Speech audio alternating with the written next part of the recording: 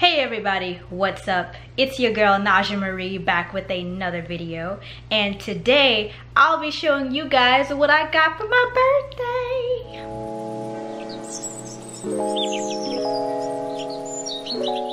Now before I get into the video, I'd just like to thank all of my subscribers, both new and old. Thank you guys so much for subscribing to my channel, and I'm so thankful for you guys to be like commenting on my videos and stuff. It means so much to me. This lighting or this background looks weird.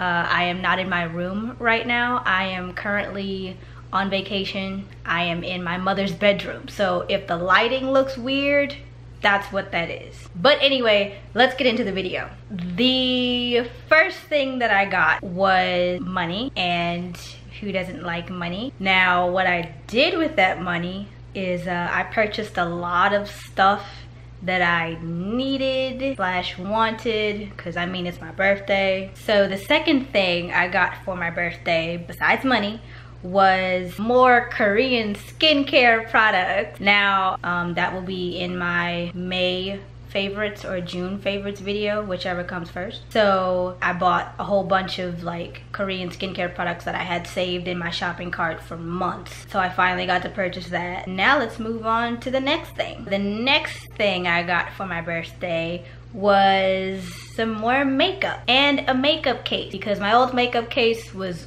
old and it was stained and it just looked really nasty, so I had to get a new one, as well as some new brushes. I lost my old makeup brushes in my makeup class. Ooh. I bought a few more lip glosses. I also purchased some Glossier makeup products. I have been in love with Glossier's products for a while now, and I've been dying to purchase them. And I purchased their stretch concealer in, I think, deep. I also purchased their boy brow in black, as well as their cloud paints in both puff and beam. I picked those particular colors because I knew that those would work well with my skin tone. Also, if you haven't already, check out Asia Jackson's video. And I purchased them from this website called Face Story, and I mean like close to maybe 5 or 6 different sheet masks curated for you every month. So if you haven't checked out Face Story, I suggest you do. If you're looking for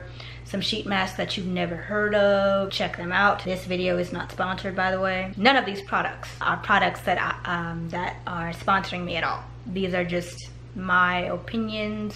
Really, I'm just telling you guys what I bought. Now let's get into the clothes. When it came time for me to do the clothes shopping, I couldn't get much because my birthday money budget was limited, so I could only purchase like 3 shirts. Well, I purchased 2 tops from Forever 21. One is like this like white Hawaiian shirt with like floral print that I have to like cover it up with a cami, otherwise my bra shows. The second top that I purchased was basically a graphic tee with like the PS2 logo on it, and it's so cool because I'm a gamer as well, so I had to have it. And it's also really cool because it's got like the controller buttons on the back with the PS2 like logo on it.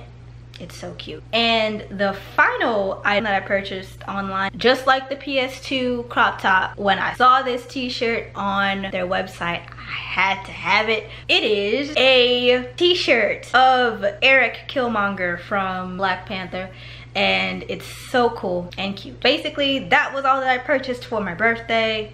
I hope you guys enjoyed the video, and if you haven't already, please be sure to like, comment, and subscribe.